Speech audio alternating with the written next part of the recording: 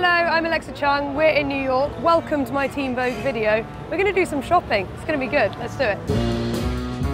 My new Madewell collection is sort of inspired by British dandies. It's so cool when I see someone in the street in one of my designs. I almost want to go and high-five them and be like, thanks!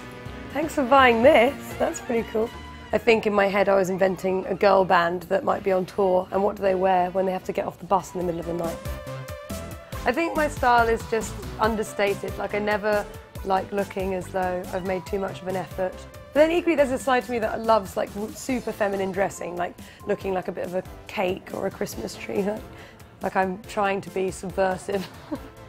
I don't know why. I need to get over that. Okay, so this is the bit where I do a really cheesy changing montage. Are you ready? I'm doing a new TV show for Lifetime, and it's where designers are asked to design a collection in a very limited space of time.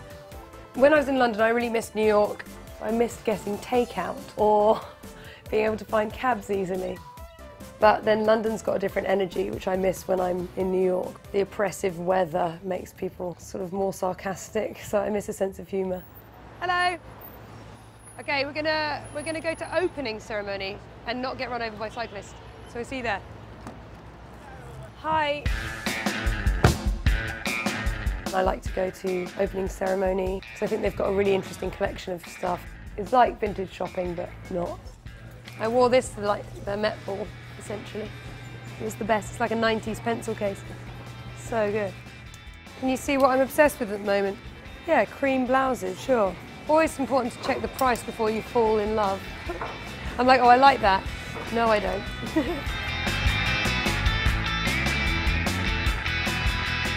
I'm not grounded, I'm a massive brat. Having grown up with two brothers bullying me, basically telling me I sucked. It's quite a good grounding for life. I also sleep on a mattress on the floor at the moment, so I don't think there's anything more grounding than going home and not actually having a proper bed. So, oh yeah, cool. I sleep on the floor and I get up at 5 every day. Like, life's pretty good, but only to a certain extent. Hashtag it girl problems. I have loads of it girl problems, breakdowns. Let's have a look at whether I could love that. Okay, so I'm going to try on my finds, hopefully get something, but I think I'm done with fashion montages for the day.